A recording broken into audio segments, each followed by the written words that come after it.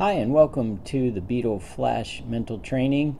Here we're going to continue with what we did in our Anzan training, but this time we're going to flash the numbers one at a time instead of seeing all the numbers together.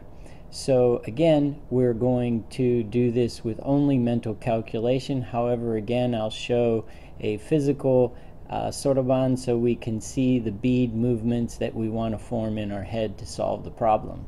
So let's go ahead and jump right in and see how this goes.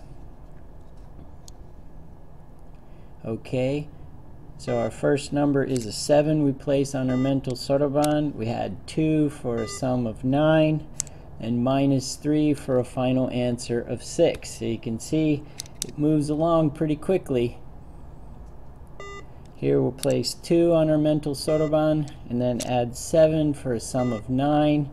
Take away 4 for a final answer of 5. Do one more. Here we go. We'll place 7 on our mental soroban. Take away 6 for a sum of 1 and add 5 for a final answer of 6. So you can see it moves along pretty fast, but if you really work on forming the bead movements in your head, you'll be amazed at how fast you can get with this. So good luck with your training.